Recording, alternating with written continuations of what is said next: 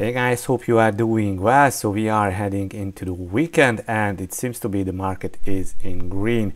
My name is Mike Denkler from CorionX and we are bringing you the most important crypto news, technical analysis, altcoin, NFT, DeFi gems to keep you updated and educated. I should state that nothing in this video can be considered as a financial or investment advice, so everything just for your education and entertainment purposes only. So smash those like, push the bell and notification, or subscribe to the channel if you haven't already done so. Smashing those like is helping out the YouTube algorithm, so be sure smashing those like and appreciate all your likes. So guys, let's go and dive into today's topics. What are our favorite bubble charts showing to us? That Bitcoin is slightly up, just a little bit above zero, and Ethereum is up almost 3%, BNB, Binance coin up 6%, and we see most of the altcoins are in red, especially Dogecoin, HT, Quant, Aptos, BNB, Casper, and GRT. So guys, let's go and check out our favorite indicator, the crypto fear and greed index. It is at 22, so still in the extreme fear zone, and nothing special happened in the past few weeks. We dropped back to this low 20 zone, and fear is dominating the market out there. Let's go and check out our first news. Belgium says BTC, Ethereum and other decentralized coins are not securities. So guys, this is an important news. Belgium take on what conditions must be met in order for a crypto asset to be classed as a security are in contrast to the views of the US SEC Chairman Gary Gensler. So maybe they are talking to each other. Okay, if there is no issuer, and as in cases where instruments are created by a computer code, and this is not done in execution of an agreement between issuer and investor, for example Bitcoin or Ether, then in principle the prospectus regulation, the prospectus law, and the MiFID rules of the conduct not to apply. Nevertheless, if the instruments have a payment or exchange function, other regulations may apply to the instruments or the person who provides certain services relating to the issued instruments. So guys, with this, most of the altcoins should be considered as security. There is no mentioning about the DAO tokens and other type of tokens, but hope we will get some more clarity here. Next piece of news is 165 million US dollar in Bitcoin linked to empty GOX suddenly moves as quant analyst issues warning. Yes, so this is not good as this huge amount of Bitcoin is moving. 7-year-old 10,000 BTC moved today. No surprise, it's from criminals like most all the old Bitcoins. Is the BTC exchange wallet related to the 2014 empty GOX hack? They sent 65 BTC to hit BTC a few hours ago, so it's not a government action or something. While they don't care, it's 55x profit from them anyway. They got these bitcoins when the price was almost 300 US dollar, and the BTC price is now at 16,000. So approximately profit at, and loss is 55 times. I'm not saying that there is going to sell all these 10,000 bitcoins. We never know when they will sell the rest of the BTC. What we know is that 10,000 BTC was moved by criminals and could be potential sell side liquidity, since they sent 0.6 their assets to exchanges, but they send it to HitBTC, and also HitBTC just blacklisting these wallets. So I don't think that they can sell on exchanges. Next, will Bitcoin hit 110,000 US dollar in 2023? 3 reasons to be bullish on BTC now. Stocks rally could produce 110,000 BTC price. Bitcoin moves as a risk asset, not like gold. When SPS explode higher in blue of top towards 5,700 and 6,000 target area, Bitcoin should reach 90 to 110,000. So final rally before deflationary bust. So the plan is, according to this analyst, that if S&P will pumping up, then BTC will pumping to 100,000 US dollar. Indicator bull divergence echoes March 2020 This indicates the weakening of downtrend momentum, part of accompanying Twitter comments. BTC may pick up a massive rally. Alan Tardigrade, the trader who is doing this, and actually he found some bullish divergence. OBV smoothly line, and also this is the OBV line, so this is RSI that they are using here, and similar pattern that we have seen in March 2020. That was in March 2020, and now we have this, and this can maybe repeat, but maybe just rhyme but not repeat exactly. Trader RSI bullish divergence is first for Bitcoin. Every bull market peak, BTC formed a bearish divergence on RSI, followed by a bear market correction. This is the first time ever BTC is printing a bullish divergence on weekly, probably nothing. So this is the 2013 peak, bearish divergence, bear market. Bearish divergence in 2017 peak, bear market. Bearish divergence in last year May, bear market. And now this is the first time on a weekly chart that we see a bullish divergence. Next piece of news is you need to go through crisis. Cathie Wood says this crypto crash is a massive opportunity, still sees Bitcoin soaring 6,000% to 1 million. Here are her three big sector bets that she is betting on this. So let's go and check this further. So let's see what Cathie Wood is saying about the 1 million Bitcoin price and when. So guys, when asked whether she still holds her Bitcoin forecast of 1 million per coin by 2013 during a Bloomberg interview, her answer was yes. So 1 million per Bitcoin at 2013, so by 2013. Sometimes you need to battle test, you need to go through crises to see the survivors first of all. Okay, once they actually do the homework, she's talking about the institutional investors. Once they actually do the homework and see what's happened here, I think they might be more comfortable moving into Bitcoin and perhaps Ether as a first step. So Bitcoin currently trades at around 16,400. Her $1 million US price target implies a potential upside of almost 6,000%. Guys, let's go and check out our next news. Crypto trader details massive price target for Litecoin. Says LTC could lead altcoin charge. Quite interesting because always a Litecoin is showing the direction to Bitcoin. Okay, target wise, I'm not looking to see at 100 US dollar. I'm looking for somewhere between 160 to 200, and around 300 and 400 would be interesting to me. I could see this making to the all-time high. I didn't really do too much during the bull market, and it has the chart set up to make that happen. So actually the Litecoin charts looks pretty bullish for now, and if this is happening, then why not? But this is just assumption, so nothing as technical.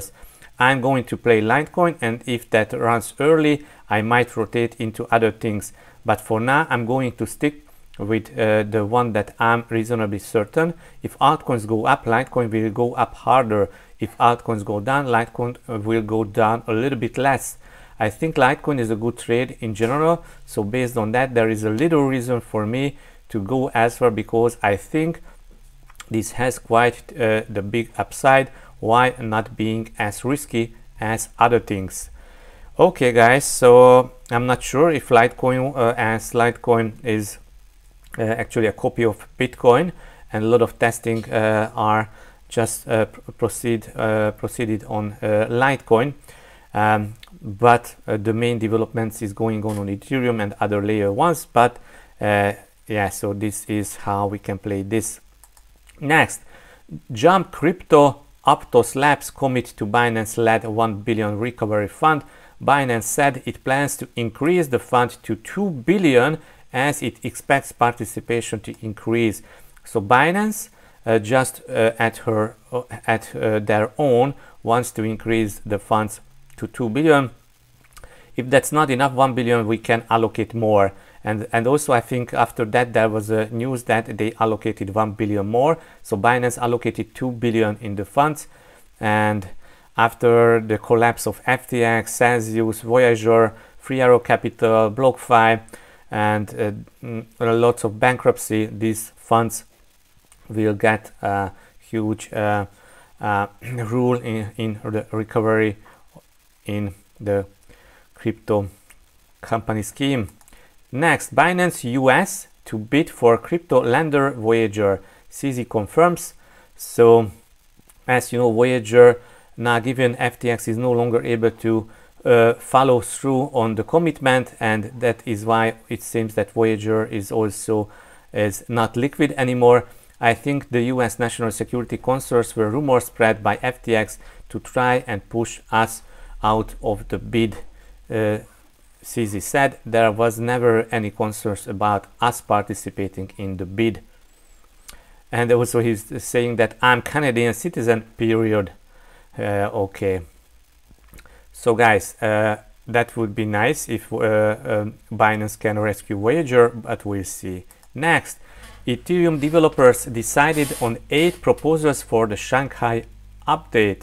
So the next big hard fork will be the Shanghai update, and there are several proposals with different AIP numbers, and all these are just sub developments, and with this adding all together this EVM and AIP things that Shanghai hard fork will happen. So one of the main features expected to be in a Shanghai hard fork, Beacon Chain staked Ether is set to be unlocked, allowing the assets will be able to be withdrawn with the upgrade, meaning that users with staked Ethereum prior to the merge will be able to access those tokens as well as any of other rewards. A previous timeline anticipated locked Ethereum to be accessible 6 to 12 months after the merge, and with this Shanghai hard fork it seems that it will be unlocked before than expected. Guys, huge news, and also some security concerns about that Metamask will start collecting user IP addresses. And guys, in crypto, you know that the main thing that your privacy and your security, and also you have to use VPN in order to save your funds from hackers and save your privacy details from hackers. But as Metamask is starting collecting your IP addresses, and also they are collecting your wallet addresses, this is not that we want to see when we are admiring privacy. So be cautious and definitely use VPN. You find the link. There is a Black Friday special offers, almost 60% down. So either you choose the standard or plus, you are well secure, because tracker, ad blocker, malware protection, and this is masking your IP address, so you can just use the internet. It's showing that you are in other country and not in your home, and this is quite interesting against hackers and just defending your privacy. So take this opportunity, this Black Friday discounts, and just order your VPN from NordVPN. You find the link in the description. So guys, what else do we have? Let's go and check out my Twitter feed. I share lots of stuff here. Definitely follow me at MIKLOS Also be sure to follow Corion platform, and also our NFT launchpad project _ laserpunk_gods. So there is an analysis about the Grayscale BTC, and the analyst just verified that they have these 633,000 BTC holdings. Bitcoin number of addresses holding 1+ coins just reached an all-time high. So insane that addresses with more than 1 BTC reached almost 1 million. So 1 million addresses, and even Bitcoin price is going down, Bitcoin address is going up. And give a like and share this. Yes, definitely follow Laserpunks and being engaged, because lots of other things, whitelisting and other things will happening. And happy Thanksgiving to all of you if you are celebrating. And despite the downtrend in crypto, Bitcoin addresses holding 0.1 Bitcoin reached all-time high at 4 million. 4 million Bitcoin addresses below 0.1 Bitcoin, about 0.1 Bitcoin, and even the price going down. This is going parabolic. Give a like and share. Okay, check out CorionX, also listed on Radio Shack, and this is a decentralized exchange. Just start to use this. Despite Bitcoin price has been falling, long-term hodlers continue loading up. So this chart is showing up that Bitcoin price is going down, and long-term hodlers 30-day moving averages is going up. So this is the supply that had by long-term hodlers. BTC witnessed a typical bear market capitulation. Its realized profit and loss ratio hits record low levels. So this is the profit and loss record low. And as you see, after these things, we are just around the capitulation and starting a new cycle. The first test, if Bitcoin CVD floor price created by Willy Woo, the market perceives a higher floor. So this is by on-chain analyst Willy Woo, and he has this CVDD. I don't know the exact what these things is measuring, but I think different things, and combining different things, and this can indicating a bottom. What is driving the USD strengthening and where is heading? Check this thread. So why the DXY and the US dollar is strengthening? Check this thread. An inverted BTC chart indicating the next bull run is starting soon, and BTC may go as high as 140,000 US dollar as we are looking, and this is the inverted chart, and as it's continued, that almost 140,000 Bitcoin price. Some bullish signs on the weekly Bitcoin chart, as we already talked about this tiny bullish divergence, and also these Metamask IP addresses. So here is the link. Also, you find the link in this tweet. A must to use VPN, and there is a link. So guys, that's it. Definitely follow me on Twitter, because I share a lot of great content here, and be sure just push this bell notification on. Guys, let's go and check out our farms. Go to Uniswap and PancakeSwap, provide some liquidity and lock up your LPs and earn a juicy APRs up to 330%. And then also you can farm on the BSC farm and on the Ethereum farm. So guys, what is Bitcoin doing? So Bitcoin is consolidating after dropping down to the lower level of this trend line, lower level of this point of control. Now we are back in the middle, and this is where the most volume was traded. So now we are consolidating here, and to the upside, almost 17,000 is the resistance. To the downside, we have 15,000, almost 15,900 as a support. As we have Thanksgiving, I think not too much will happen, but at least Bitcoin broke out from this kind of bull flag here. But the max target would be somewhere at 17,000.